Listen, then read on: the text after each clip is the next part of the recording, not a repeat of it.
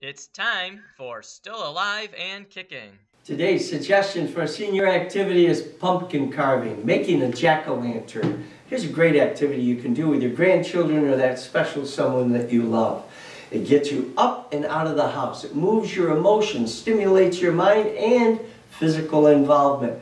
That place you have to go to get the pumpkin may have apple cinnamon donuts, which is also an added treat to this activity.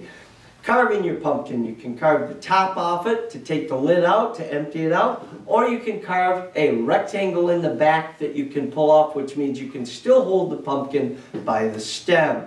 There are plenty of tools so everybody can get involved. It's become much safer over the years.